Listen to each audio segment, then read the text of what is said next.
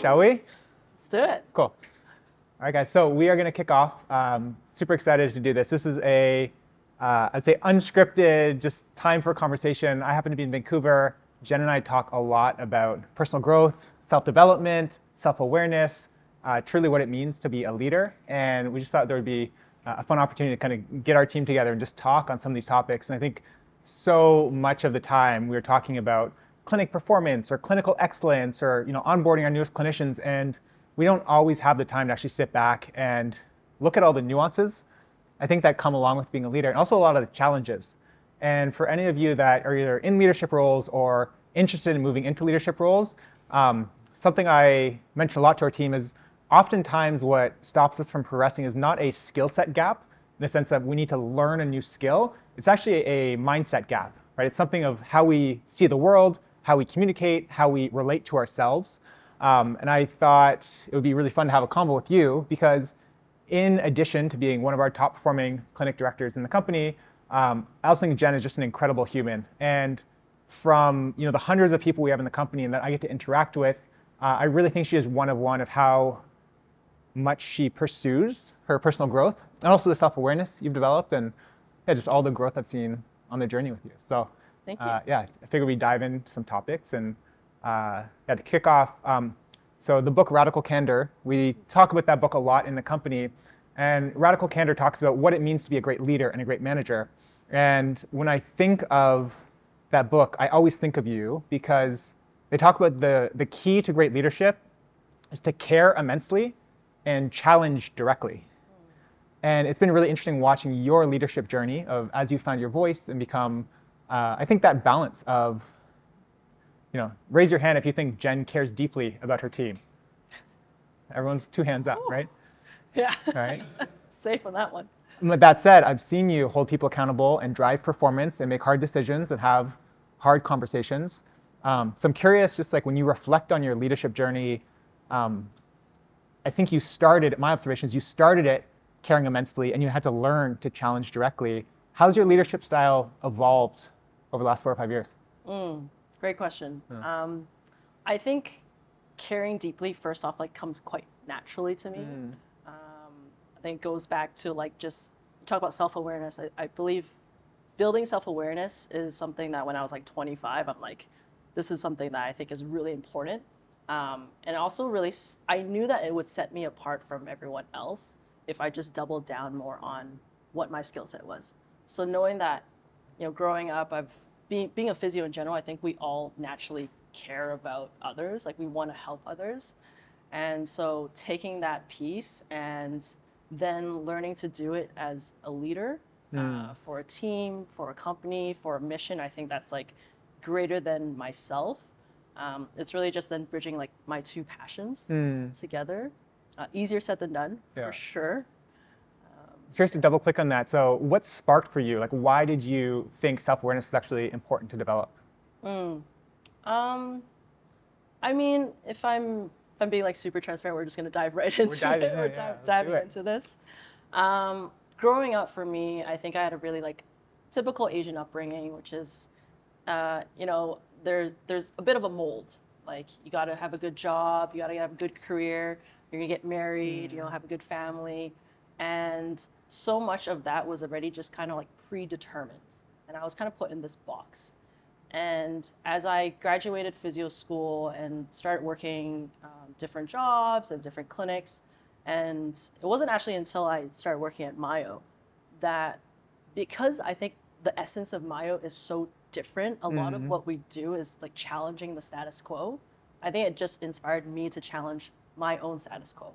So step outside of my box, and being supported by I've had great mentors, yourself and other people who have pushed me to make mistakes, fail, learn to get back up. It's just, I knew in order to do that well, I had to understand myself and where I was. Right? So I think so much of my upbringing is this is your end goal. This is where you want to get to. That's point B. In order to get there, you got to figure out point A. And I don't think a lot of people know where their point A is, which is how aware of you are you of yourself? Like you're truly like your strengths, your weaknesses, calling yourself out on your own bullshit. So for me, I love finding out more about myself because I think it makes me more aware and it makes me a better leader to help others. Then I can start to see like where other people's strengths and weaknesses lie and help hopefully you guys and even our own clients like to get to their point B. That's awesome. Love that. Thanks for sharing. I know in previous conversations we've talked a lot about leadership and like what goes into being a leader, and what you said to me was the most important thing is a sense of ownership, ownership of self. I'm curious if you can elaborate, like what does that mean to you? Ownership of self is a lot of like leadership of self. That's how I see it, right? I used to think leadership as a position. Like you wear a hat, like you're a clinic director, you're now a leader. You're a lead clinician, you're a leader, right? And I think in the way society is and the way the world is shaped, that's kind of what we've been told, right? But the moment I shifted that mindset and be like, you know, we as individuals, as human beings, we're actually in charge of our own lives, right? Like you can be a leader of yourself. The way you show up for your family, your friends, like a daughter, a son, like all those little behaviors, I think trickle into, yes, when you wear that hat for your job, for your career, it just matters then so much more. But a lot of the work actually happens outside of these four walls. So being a leader of self and then understanding that, I think that for me, it gave me so much more empowerment. I was like, oh shit, like if I can do this in my own life, then I can that's a transferable skill now. Like I can take that anywhere. And I'm just really grateful that I get the opportunity to do that here at Myo. Yeah, cool, so well said. There's this author that I used to read a lot named Robin Sharma. He's got this book called Leader Without a Title. And I think he wrote it like 10 years ago or something, but I remember reading it, just the story was so resonant. And just since the early days of Myo, I've often thought about like the best leaders in the company, like no job is beneath them. Like, for example, every time I go to a clinic, I like go to the washroom and I wipe the counter and I just make sure like it looks good because I know that matters. And I don't care what my title is, right? But most importantly, what I've seen the best people in our company in terms of highest potential and how they like grow into leadership roles, like this idea of leading without a title, leading before you're actually in the role, right? It's not that you show up and you're a clinic director and like you're all of a sudden a leader, right? And I think you've demonstrated that since, you know, we met and we started kind of this whole journey together. But that's something I think about a lot, which is there's people that are seeking leadership for the ego and for the validation, and then there's people that seek leadership to serve.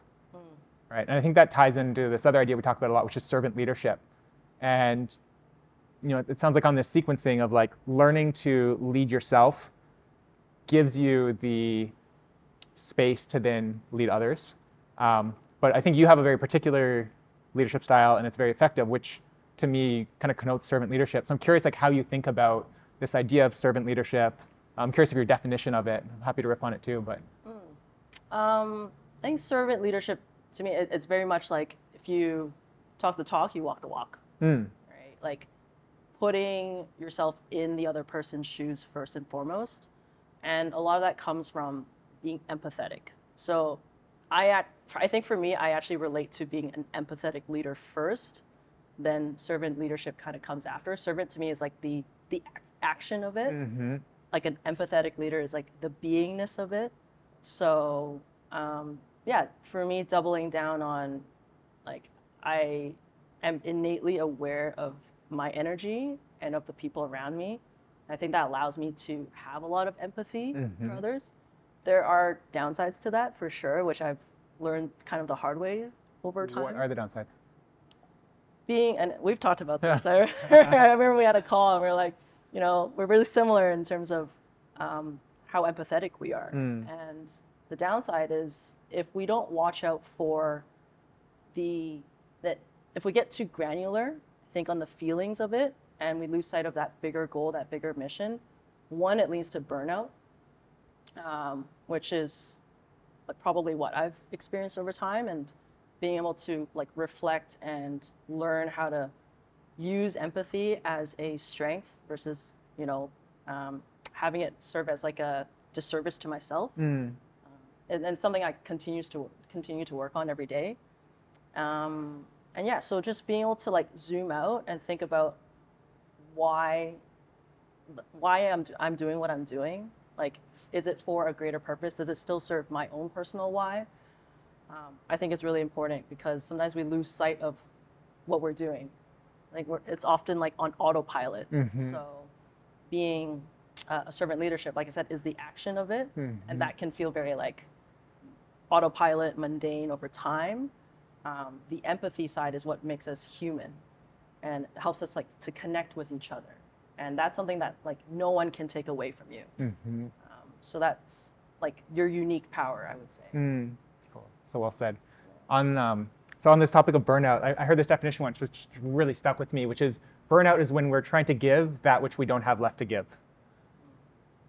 And I think when you're wired the way we are, which is caring deeply and highly empathetic, and you see someone on your team that needs that extra support, or you're going to go above and beyond for them, and you do that one too many times without recharging the batteries, like I know over and over I step into that pattern of just realize, I just went a little too much. And it's as a skill actually to develop the awareness of, I'm actually coming up to that edge.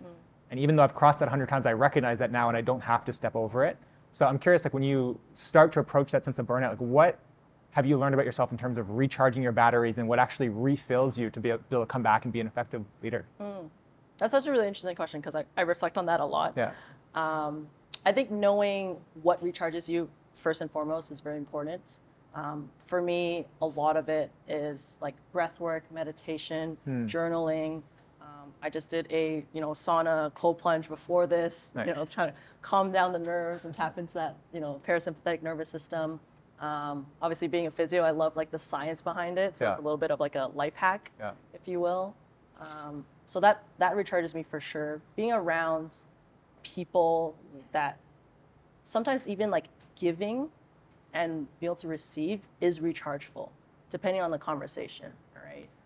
I think a lot of times when we think recharge, we think go into our hole and just be at home and just like turn everything off. And I've tried that, and sometimes I'm like, that's not what I need. Like I need to call up a friend, like someone I can trust, be vulnerable with, and just be like, hey, I'm feeling like really low, really shitty, and you just never know that. I think that connection piece for me, because that's a big core value, when I can connect with someone on a deeper level, I actually leave that conversation feeling super recharged. Right? So yeah, I think about it a lot, and I think it's something that continuously will change over time depending on like what phase you are in your life. And I also don't think battery is like there's a limit. Well, I think what I'm personally going through right now, being in like a personal development course, is my capacity to actually grow that battery is getting bigger and bigger and bigger. So I'm constantly surprising myself, and my burnout level is like pushed even further away as I continue to dive into deeper challenges and like rise from occasions. It's really cool to feel and see in myself. And I just hope like everyone here also gets the opportunity to like push your own boundaries a little bit. And if you do reach a point of burnout, just know like you have support systems around you to help you through that. What's the drive? Like going back to like you pushing yourself and finding these edges and doing more personal development and wanting to like discover more of yourself. Like if you feel into that, like what's actually the underlying drive for you?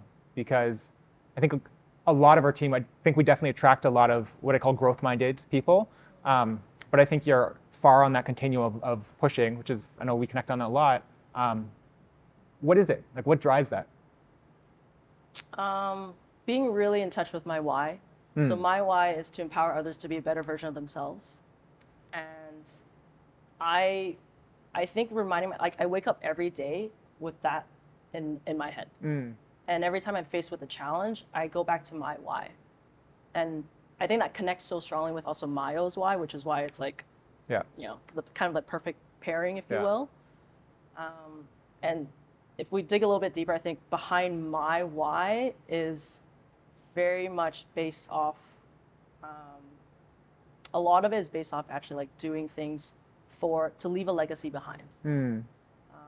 I want to make sure my impact in this world is I'm leaving it in a better place. And that my purpose is so much more than just what I can control. Like it's something that if I were to leave this world tomorrow, like I know I've inspired, if it's just even one person, like I can go to sleep happy. I think it's been more than one. You start with one, it grows a little bit. Sure. Yeah, and I think on a personal level, especially why I think KITS is really special for me is because, and we connected on this very early on, is a lot of it actually has to do with my dad. He passed when I was 10, and so much of, I think, why I'm in this career and why I continue to do what I do is very much in memory of him. So that is like a really deeply rooted internal drive. And yeah, I would say like I've learned to leverage that in a way that moves me forward. Sometimes it also cannot serve me because I get in my own shit, you know, it becomes really emotional. But that's also why I've built like amazing support system and have people like you to talk to about this stuff because it can be hard. Yeah, I hear that. So just to share kind of personally too, so I lost my mom when I was 13. And there's something tied with hardship, I think, as we were young, whether it's as a child or early teens, that really tends to transform into some sort of energy. And I think some people use that productively and some people use it destructively. So I'm curious, like as you think about hardship and how you transmute that, you know, the challenges and the emotions and just there's trauma there that, you know, we're dealing with our whole lives, right? We feel like we resolve it and then there's another layer and another layer. So as this comes up and as you remember like what got you here, I'm curious, like how do you think about taking the hardships in your life and actually using them to fuel your journey versus being an anchor for you? I mean, I think naturally I'm like a really optimistic person. I remember growing up and my mom would always just be like, you're always just smiling, always just laughing. Like you're so naive to like the evil that's around in this world. And I think even to this day, I'm like, I choose to see things optimistically. Like I want to see this world in a better place. So quite naturally, if I'm going through a hardship or a challenge, like, yes, it's okay to feel the emotion behind it, but then I'll always go back to like, okay, how do I move this forward in a positive way? And that is just like, over time, I think it gets easier and easier because then you learn to not sit in that emotion for too long where it becomes destructive, as you say, or starts affecting like your self-esteem. Worst case scenario, you know, you start being irritable around the people around you and it can start hurting others, right, that you actually care about. So yeah, I think just choosing and knowing that you have a choice to think, you know, glass half full in every situation, like look for the good in all of it because it is there. And even like probably the biggest challenge was like COVID. Like that was... I was gonna ask about that. Yeah. So just to turn the clock back. So we built this beautiful clinic. Jen was leading the charge, ready to open it. What did we have, 3 weeks open before COVID hit? Something like that? Exactly a month. Exactly a month. So just a complete left turn we did not expect. So I'm curious, like as a first-time business owner, so Jen's a partner in KITS and has played a significant role just building it to what it is today. So as a first-time business owner, you put some skin in the game, like a real investment here. COVID happened. Oh yeah. How did you manage that emotionally? Like that first 6 months, that first year as we were navigating that, like what allowed you to get through that? Looking back. Bringing up some traumas there, Scott. Yeah. What allowed me to get through it? I think when I look back, like, honestly, I was a bit naive. I think being a first-time business owner, I didn't know what to expect. I kind of took like my entire life saving and I was like, yeah, let's do this. Like, let's open a clinic. It's like a dream of mine I've always wanted to do. Yeah. And then to have that happen, and there was so much uncertainty. And once I zoomed out, I'm like, it's not just me. This is like impacting the world at scale.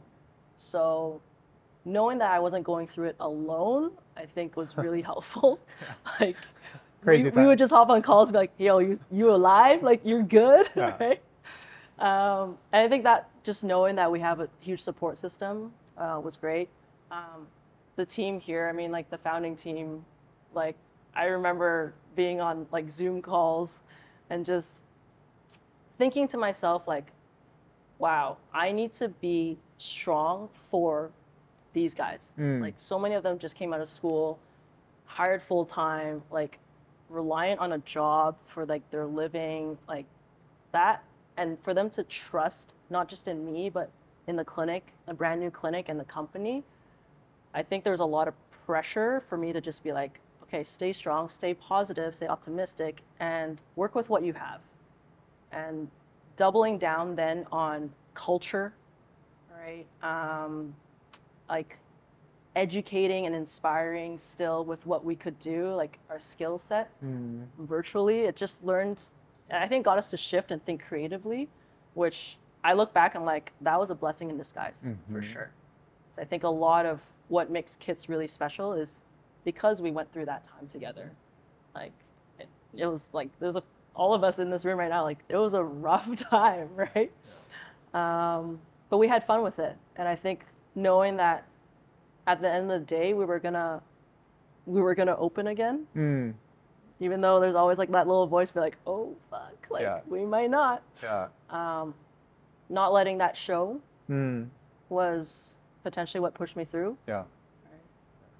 I think I would have done it a little differently though, if I were to look back. Like I didn't quite understand myself as well back then, so I wasn't really vulnerable in the whole process. It was very much like put on a mask, get it done, like show no weakness.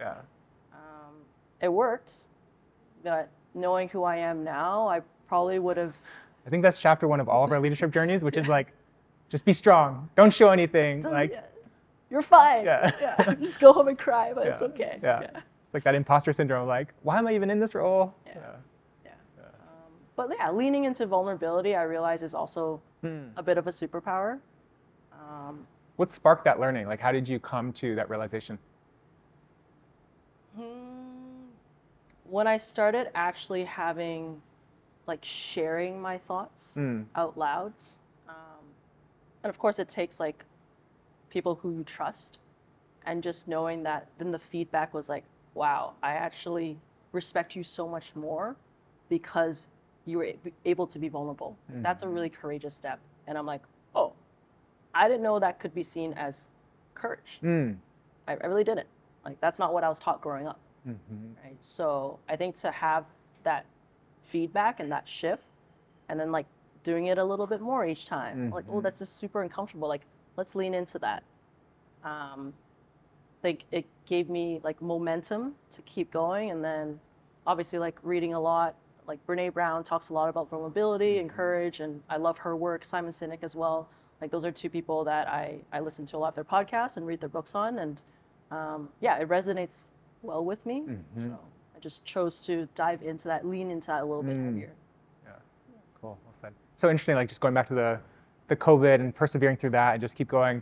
I heard something which really stuck with me, which is leaders have to do 2 things. One is we have to see things as they are, right? We have to embrace reality as it is, and we have to see them better as they are, right? Because if we're going to be able to communicate a vision to a team and be able to lead people from where we are to where we need to go, like those really are the 2 skill sets. And I think because you have that optimism bias, but you are grounded, like that's the opportunity. And that's kind of what I saw as you navigate through COVID, and then all the learnings you accumulated on the other side, and you just see like the momentum at KITS is, it's like unstoppable now. So it's exciting, super exciting.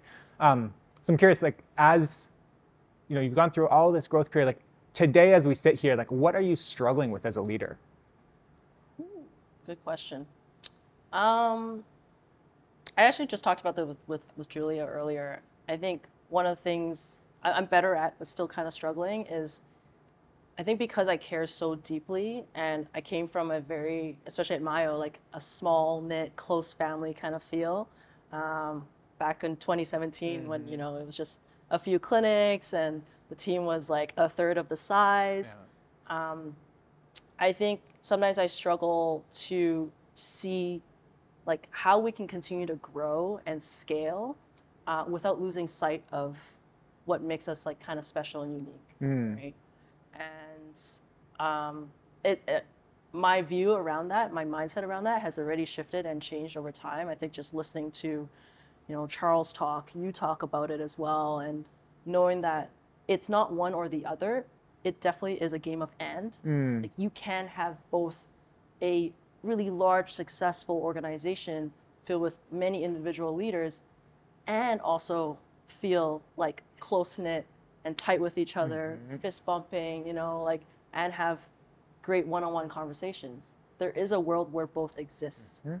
And so that in itself is, I would say as a leader, is like my biggest challenge I see and I face every single day as I continue to grow myself. Can I build on that for a second? For sure. So I think I think about that a lot. How do we grow without losing our soul? And I think we have, as a culture, picked up a lot of ideas around what it means to be big in corporate through a lot of years of shitty big and corporate companies sort of dominating the ecosystem. And I think what's really unique about both this moment in time that we're building a company in 2024, but also Myo as a culture, the fact that we as a company are just a very young, hungry, energetic culture. And it's such a great opportunity for us, like just given like how we interact on Slack, how we've digitized the entire experience, like how we connect the regions, even though we're not physically together, there is a sense of camaraderie and it's so cool. Even like these Lulu events we're doing and people are flying from every region to like go hang out and build memories and build experiences and connections. I think as we continue to prioritize and recognize like, how do we keep the soul strong no matter if we have 300 people or 1,000 or 3,000? And what are we doing to reinforce that constantly? The fact that we're thinking about this now versus 10 years from now, if we totally miss the boat, like it's so hard to fix, right? We can't turn the clock back on this stuff. And I think I think about like, it's like the analogy of like, we've got this fire and we can't let the fire go out. And that's why who we reinforce as leaders in the company and what we reinforce as leaders in the company, that will be the thing that either 10 years from now will be like, fuck, we did it. Like we've grown to X thousand or X number of clinics and we've kept that soul alive, or we missed the boat somewhere. Yeah. Right? But I feel so optimistic we're getting there. And I do think that it is a practice of trust because we are building something that hasn't been built before, right? So it's on us to make sure if that is the value we want to hold on to, like how do we make sure that value of like caring deeply is felt no matter like we could have 10,000 people and it still is there with every single team member. That's on us to ritualize, right? And how we onboard people and how we reinforce that behavior and how we like give people space to show up as their authentic selves at work all the time versus having to like, whatever, put this mask on at work. Yeah, and to double down on that, I think even just seeing the shift that our company has had in the past year, where we're really coming back to like our core values, like refining that mission statement and getting so clear on that at every single level, every single department, like all the leaders are identifying, resonated with some shape, some form. And that's why having, coming back to the core values and our mission and clinical principles and just having that dripped out in everything that we do, I think is what gets us to really like narrow in when it starts to feel really like big. Yeah, there's always that North Star to go back to. Exactly. Right? Exactly. Yeah. So I think it's fantastic just to see like even being a part of the growth within this company and like noticing, sometimes we're like, oh, lost sight of that a little bit. Like, how do we dial it in?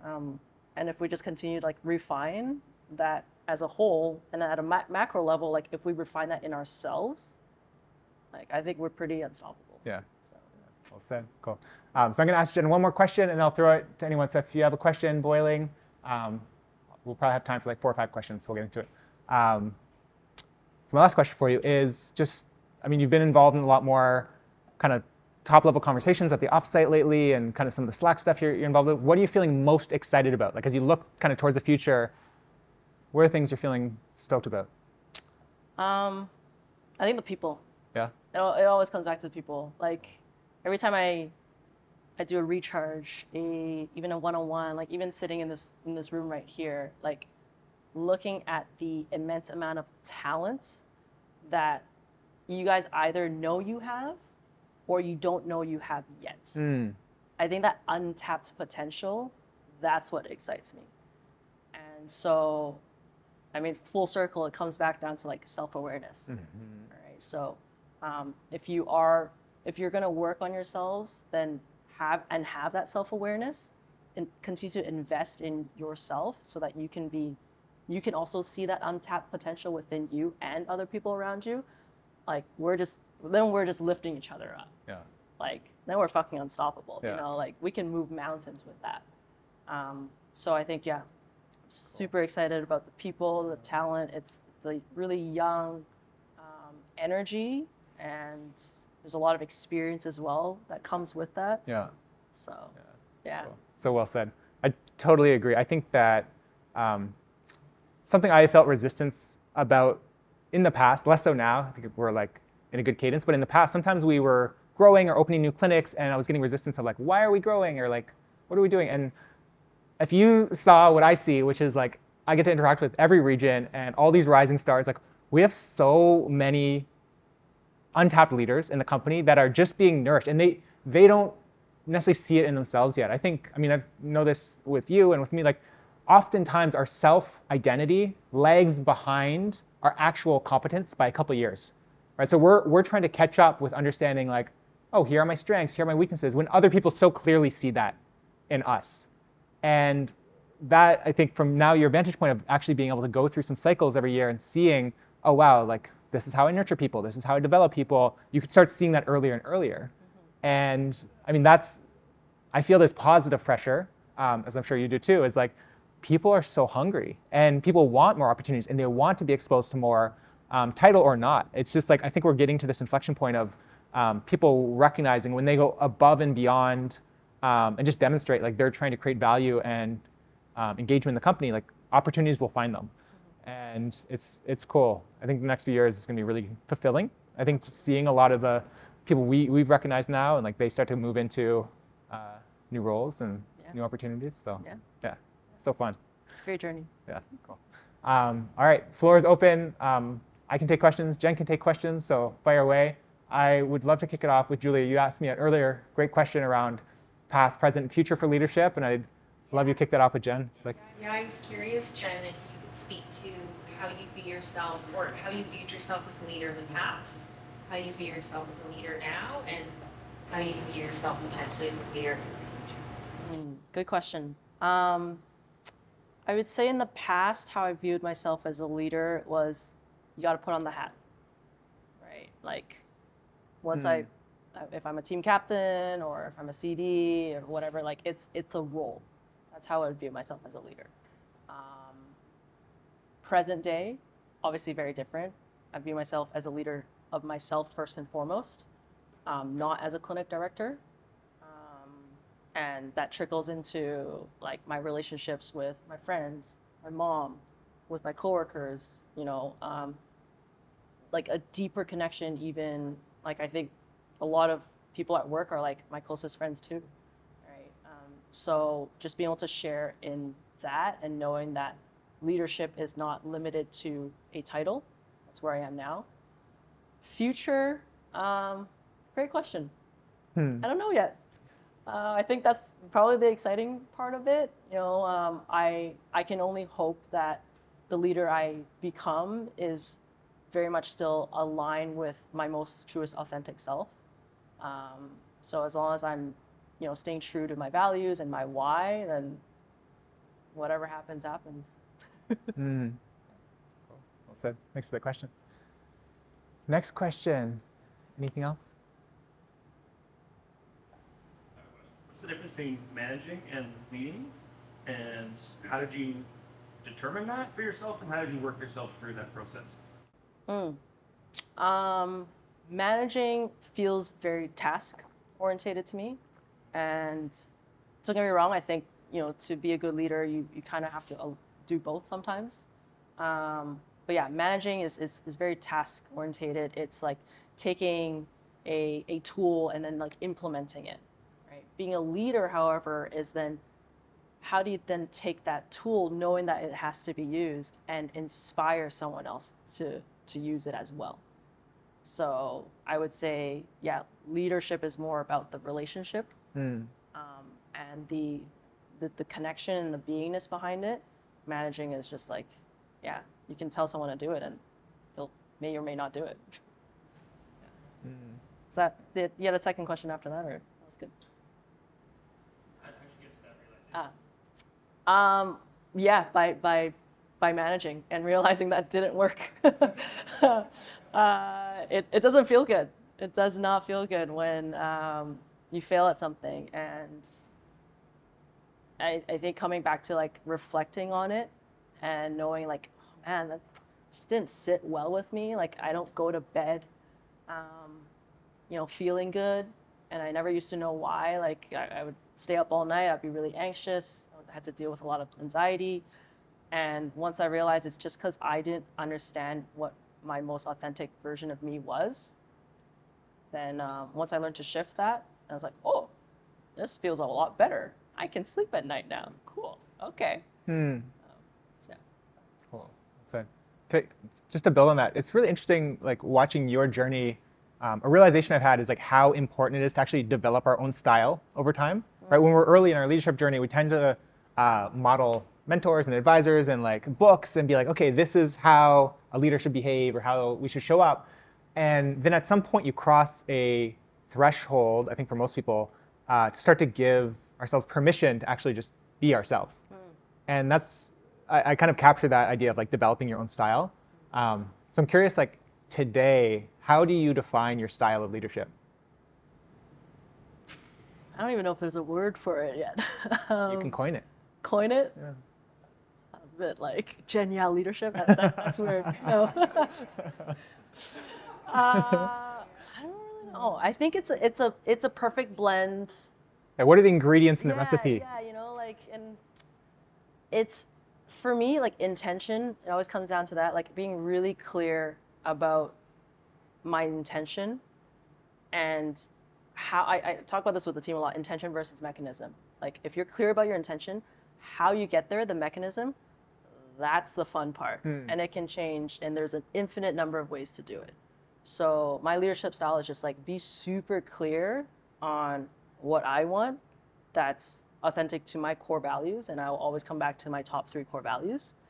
And then the process and how I achieve that, like it could be different tomorrow. And it could be different depending who I'm talking to as well, in order to draw something out of that person in front of me. So being a bit of a chameleon in that area, and just have fun with it. Like so much of what we do sometimes in work can feel really serious. And I think my closest friends will know me to probably be a bit of a goofball. And, so yeah, have fun with it. Figure out your own style. It sounds super cliche, but like, if you're your own unique human being, like we are all really unique individuals. So don't try to copy anyone else because it's already been done before. Just put your own spin on it. Cool. Well said. Yeah. Other questions? We heard you talk about the past, the future, and present, your leadership style. But I want to know, what is the ultimate goal that leadership brings? And how do you strive to attain that with your own leadership style? Rephrase the question. What is the ultimate goal for leadership? What's the ultimate goal for leadership? I think in general, the ultimate goal in leadership is to be the best human being you can possibly be. And for some, that could be, just crushing it as a clinician. And that's A-okay, right? And it comes back to intention. Like, if that's what you want to do, then, like, do it well. Like, put, 100% of your energy and your source into that. But if you set your sight on, like, something bigger, greater, and I think that's where my drive comes from, is just, like, having a purpose bigger than myself, then that's awesome too, right? We kind of coin it like superstars and rock stars, right? So if you want to strive to be a superstar, then, you're probably going to want to surround yourself with other superstars to push you. And so, yeah, that's how leadership wins at the end of the day. More questions? This is for either Jen or Scott.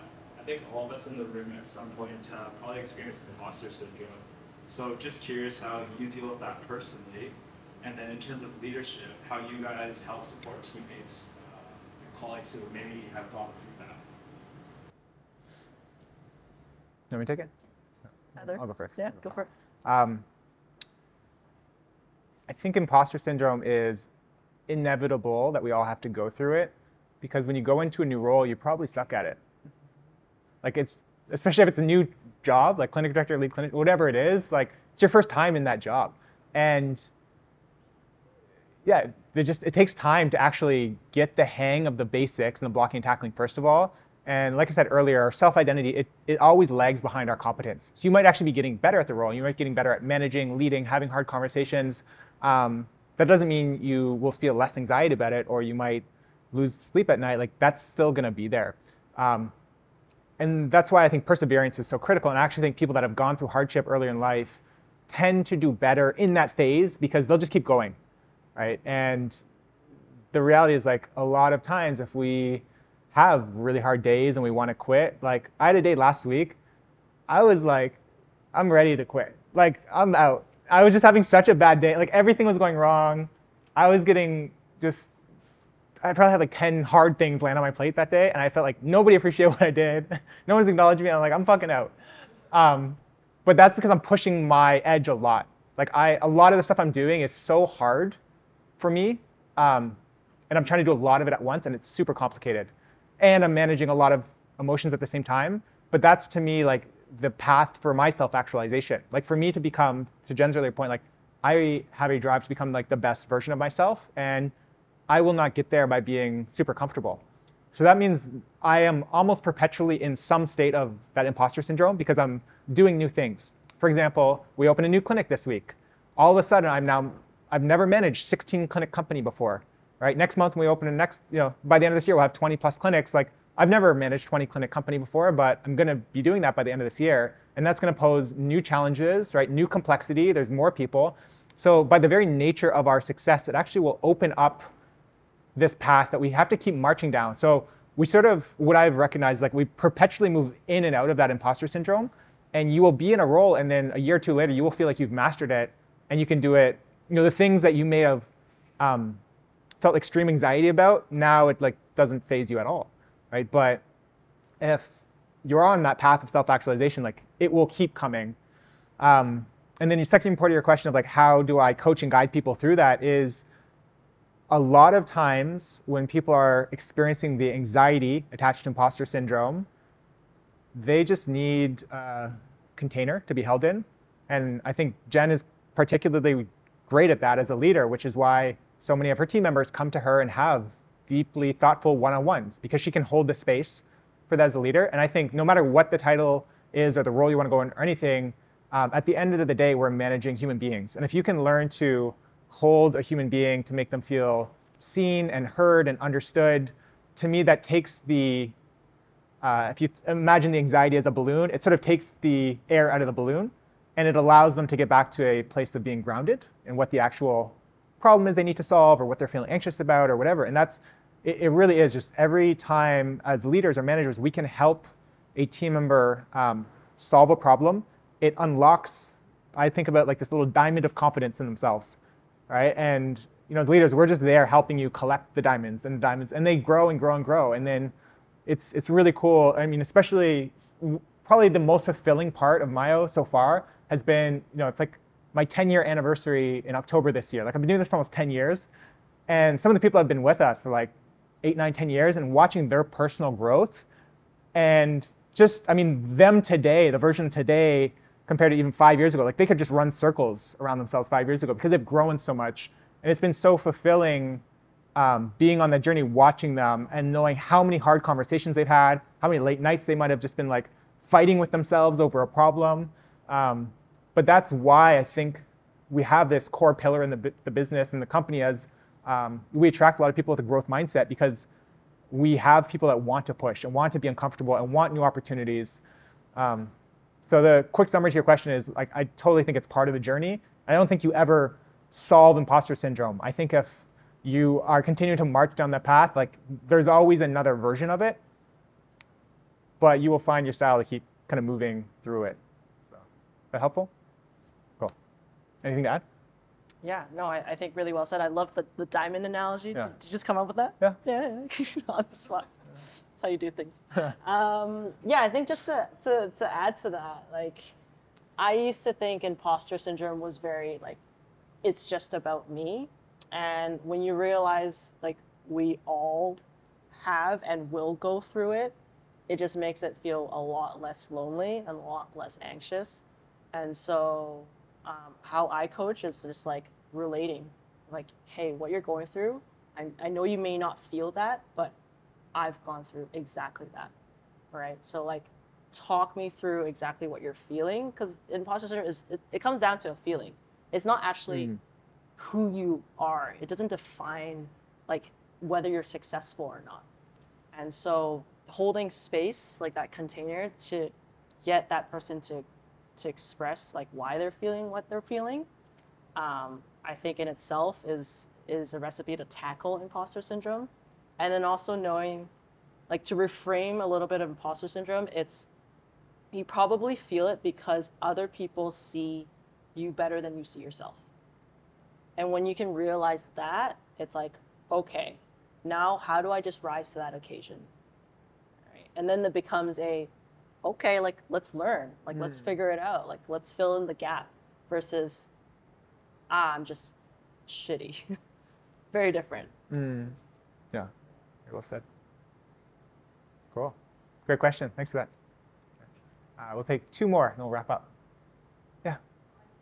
For someone who's maybe earlier on their journey of, like, self-growth and maybe wanting to, like, step into leadership, how would you suggest they start finding their North Compass and their why and their core values, so that as they do so, they can lead authentically and not just follow things that they read or mimic other people?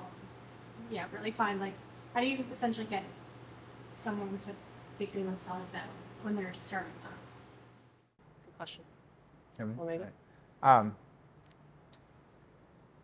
So I think a lot about identity as, imagine there's a balloon, and our whole life we pick up pieces of paper mache and we're just paper macheing over this balloon. And, like, who we actually are is this balloon. But over time we pick up behaviors, ways of being, traumas, all this stuff of, like, how we think we are. Ultimately, to answer the question, like, who are we? Right? To your question, it's like, who I authentically am, like, what's my North Star? To answer that question, you actually have to know who you are. And the only way we learn who we are is asking the question. And it's very easy to avoid that question our entire lives and just go through the narratives and sort of pick up the stories. Something that I think you're well suited for, and I tend to be wired for, is we do a lot of reflection. I think both Jen and I tend to be more introverted and do a lot of reflection. There tends to be two types of people. One is someone that needs that solitude and actually, like, wants to go inside, and others tend to be more extrovert and they need to talk it out with somebody. And both work, but ultimately the core of your question is asking yourself, like, who am I? And my observation is very few people take the time to truly do that. A technique I've found super helpful if you tend to be more introverted is I do a lot of journaling on my laptop, but it's almost like meditative, where I'll actually wear a sleep mask so I can't see my screen. So I'm not judging the words coming out, and I'm actually just, like, feeling into my emotions and typing out and saying, and one of the questions I ask a lot is, like, exploring identity, like, who am I? Okay, I'm not a CEO. I'm not this name that was just given to me that's totally arbitrary. On and on, I'm not my education. And you start, like, going down, and it's not a one-day thing, it's a multi-year thing of asking yourself that and sort of pursuing that. And it's just like removing, back to that analogy of the paper mache, it's like burning away layer after layer after layer after layer, and having the courage to face yourself and realize there's probably a lot of narratives and things you believe about yourself that are total bullshit. And until we have the courage to look inwards, those narratives or ways of being will just persist. And what's really interesting about going into leadership roles or management roles is they expose you more than anything else. Like I actually think being, a CEO or a clinic manager or, in these kind of manager roles, they are the best arena to force the growth, because there's a lot of days I feel like really shitty in certain ways of like, oh my God, I like didn't say this well, or I, missed this deadline, or I upset this person because of something I said. And it immediately forces me to reflect on, why did I do this? How can I do this better? And how anchored is this into who I actually am versus I made a mistake, whatever the case is. So just I think to wrap all the answer up, like there's deep reflection that needs to happen. And that can happen in the form of a coach or a therapist or a friend or an entrepreneur group or a peer group, or it can happen, with a tea and a candle and a journal. And both are totally valid options, but at the core of what you're asking is understanding what is your North Star. And then you are able to turn around and start to express that in the world in ways that are uniquely yours, because you are actually more in touch with it. And to your earlier point, like just really accepting ourselves as we are. And I think, I know you felt this pressure, I felt this pressure. When you're early in your leadership journey, you're just trying on all these different masks. You're like, should I be like this? Should I be like this? And when you start to drop all those away, then actually like the authenticity can come through. So. Yeah, I think to add to that, Bree, someone who even like thinks about that question already is like the first step. Because I think majority of people in this world, maybe not at Myo, or else you wouldn't be at Myo, don't even ponder that question. Like, what is my identity? What is my most authentic self? Like, what are my core values? So to even think about that, like, that's the first step, and that's awesome. And a little exercise that I've done for myself, and I think I've done with a few people here, is I actually go through a hundreds core value list, and then I start with like, what are 20 core values that just resonate with me? I just write them out. From there, break it down to 10. From there, break it down to 5. And what you end up with is like top 5 core values. You don't need to like justify what those core values is to anyone else but yourself. Because there's no one core value that's superior to the other. It's just authentic to you. And so once you have the top 5, then I do this other exercise where I go, okay, well, what are like 4 goals I have in life? And one's a physical, mental, emotional, and spiritual. And every goal I write out, it needs to somehow relate back to one of those 5 core values. And because often what we do, I think, as humans is we set ourselves a goal and we have no idea why we're achieving it. So that's why we fail at achieving that goal, because it doesn't resonate with you true enough to who you are, which comes back to your core values. So I think making that relationship between what you're chasing, what you're going after, and aligning it with your most authentic self, which are your core values, that's like the perfect recipe to really start figuring out who you are. Cool. Well said. Helpful? Cool. All right, final question of the evening. Who wants to close it out? Going once. Shy.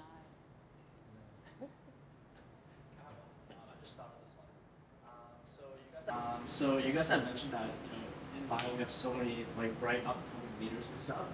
But however, we only have a certain amount of clinics and a certain amount of leadership positions. How would you? What kind of advice would you give them that they can start working on from day one that they start till they eventually get a leadership position open up? Okay. Want me to? You can take it. I'll go off it. I think, kind of starting on the journey, I think the most important thing is a sense of ownership around the clinic that you're in, first of all. I think it's so important to like bring great energy into a clinic, and just back to this idea of leading without a title, like recognize each of us has an impact in the culture of the clinic, the energy, the positivity, the client experience, like all of these things matter.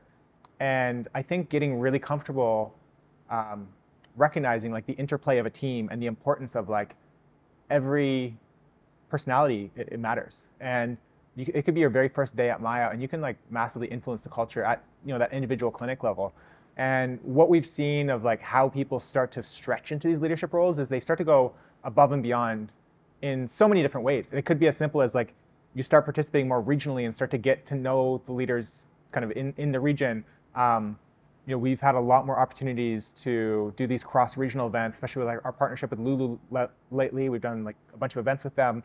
So I think if you're demonstrating like a lot of forward momentum, both kind of culturally and how you're showing up as a human being, and then also from a performance perspective, like you're really developing, I'll speak from a clinician perspective as a great clinician and sort of embodying clinical excellence, like that will build enough momentum where opportunities will find you to stretch yourself and say yes to things. And it may not come with a title right away, but if I look to many of the people in leadership roles today, it's like it was so inevitable and it was so obvious where they were heading. Yeah, a few people in the audience. So, and that's it. And it's, probably the thing that keeps me up the most at night is I actually think the opportunities we have as a platform and just all the things we're saying no to today because we actually don't have enough leaders ready to go. So I actually think we are behind on developing people relative to like how many things are happening over the next couple of years. So I think you're going to see like a acceleration of how many roles start to open up. And the thing I think we're getting a lot better at is actually training people ahead of the curve. If you had asked me 5 years ago, like what clinic director training looked like, it was nothing. You showed up on day one. We're like, okay, we've updated your Jane permissions to full access, and good luck. Good luck managing your team. But just I'll show Nathan Vanderkoop. A lot of the work the RDs have done, Nathan's done, developing just a much more tried and true method of how do we onboard leaders. And our leader in training program is a great example where we've taken how many people now through that program? With this quarter will be 30. Yeah, so 30 people in the company through our leader in training program, which is really about understanding behind the scenes, the fundamentals, the mindsets of what it feels like and looks like to go into these roles. So you're in a better position to inform like, oh, I actually want to do that. Or now that I've seen that, I actually recognize like, maybe I don't love business as much as I did, or maybe business is way more appealing to me than I thought it was. So we're really trying to give as much exposure early, and the earlier the better, I think. So we're still playing a lot with these ideas, but I think we're starting to find ways that we do this in a way that there's a much more clear path, right? Even on day one, if you like, in 3 or 4 years, I want to be a clinic director, what does it take to get there? We're going to have, I think, a much more straightforward way to get there as well. Yeah. Anything to add? I think don't be afraid to like speak it out loud, like tell your clinic director, tell the leaders like that's what you're going for. Because I think we often kind of hide. We're like, oh, I'll just wait until the right opportunity comes up and then I'll put my hand up. But if you're really inspired and that is something that you want to do, like I think Myo has a really great system where our clinic directors are meant to support literally your caseload, your dreams, your aspirations. So like I love it when people are just like, hey, can we grab coffee? Like, can we just chat? Because that's where the most authentic conversations come in. And yeah, don't be afraid to speak it out loud, like put it out there. Sometimes that's actually the scariest part. I know it was for me, so you just never know. Yeah. Well said. Any closing words? Closing words. I think the biggest thing is just, if we're coming back to like personal development and leadership of self, always look to not just inspire yourself, but inspire the people around you. Thanks, John. Yeah, and I'm just grateful to even have this opportunity to share my story. So thank you. Thank you for this. It was a lot of fun. Yeah. And I think very much like my success doesn't come without like, a lot of support from you and from a lot of other mentors that I've had great examples working off of. So very much building off the shoulders of giants. Yeah. We're all learning from each other. So super cool. Thank you. Thanks, everyone. Good job.